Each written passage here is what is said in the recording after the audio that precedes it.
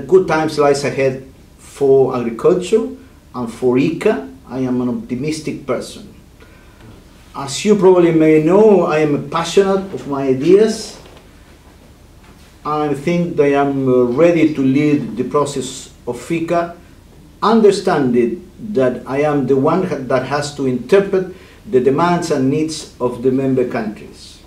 ICA won't belong to the next Director General. ICA belongs to the member country.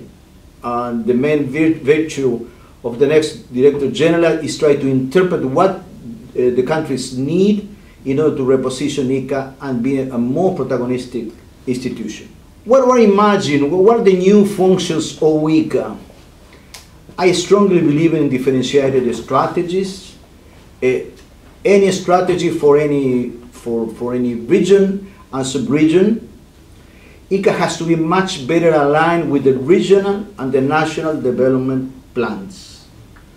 I cannot imagine any rep acting or taking a decision in an isolated way. Has to be aligned with the priorities expressed by the regional, sub-regional, and national at the national level. I strongly believe in South-South cooperation.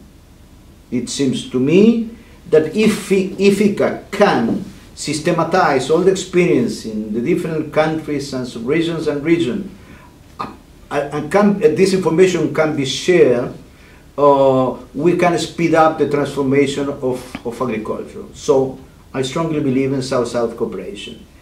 ICA has to strengthen its capacity to transform the political signals in good projects.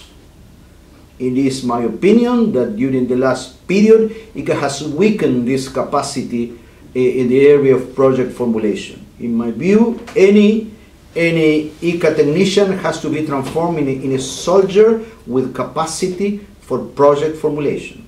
Those institutions with good projects will be in a better position to get access to the different funds, but we need to have good projects.